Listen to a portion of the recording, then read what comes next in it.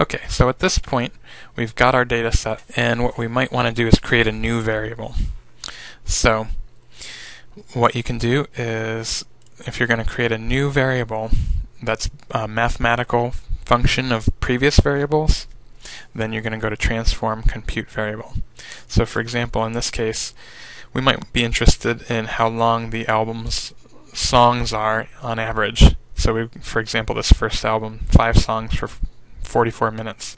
So what's the average length of songs on that album? So we could create a variable here, a new one, called average song length. To do that, you click on Transform Compute.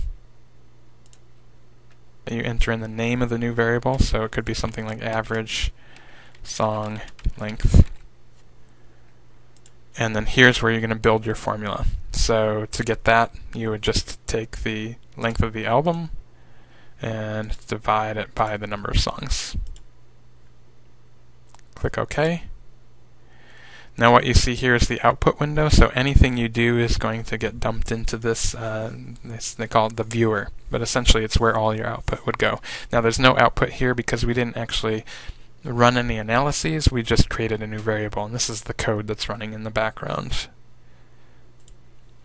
So I'm going to minimize that for now, and you can see now we do have this new variable here, average song length. And you could check, and it's just a mathematical kind of computation of the length of the album divided by the number of songs. So I'm going to just shrink that down a little bit. Okay, so that's how you create a new variable based on some combination of existing variables. Okay, so let's say that we want to find out information about the average number of songs across this whole data set, average album length across this whole data set, and average rating, things like that. To get descriptive statistics like mean and standard deviation, you click on Analyze, Descriptive Statistics, and then you can go to either frequencies or descriptives. I actually find that it's a little bit easier to get what you need in frequencies, but there's a lot of overlap between these two things. So I'm going to click on frequencies.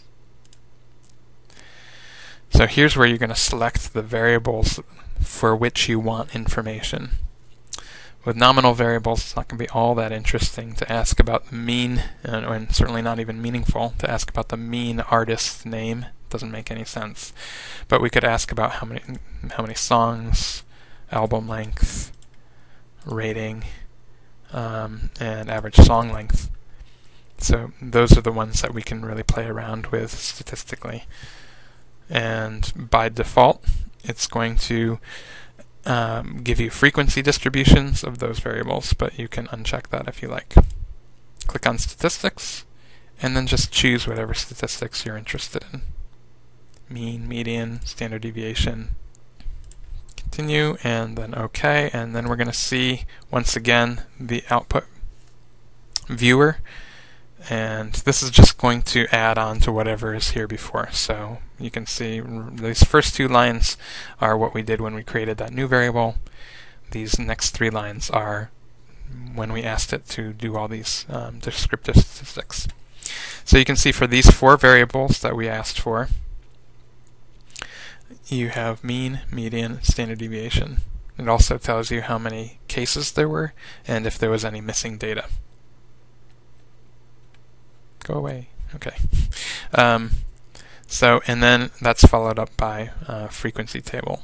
So this just says that there were 2 albums that had 5 songs, 1 album that had 6 songs, 1 album that had 14 songs, and so forth.